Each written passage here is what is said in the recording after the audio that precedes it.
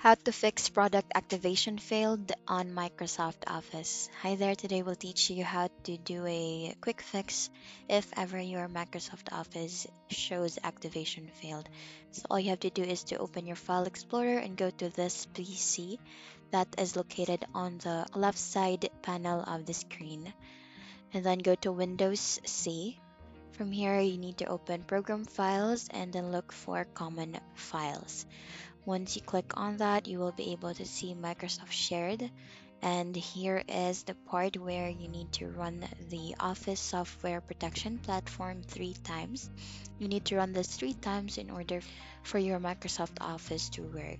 So once that is done, all you have to do is to reopen the Microsoft Office. You can try with Microsoft Word.